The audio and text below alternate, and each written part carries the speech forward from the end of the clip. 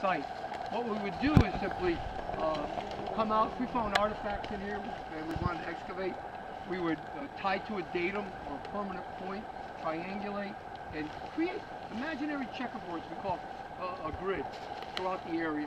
And the checkerboard would allow us to plot when we excavate where every single artifact comes from, not only horizontally on our floor, but vertically as we get deeper and deeper in the ground. So the relationship of artifacts within a unit or outside a unit helps us interpret what's going on.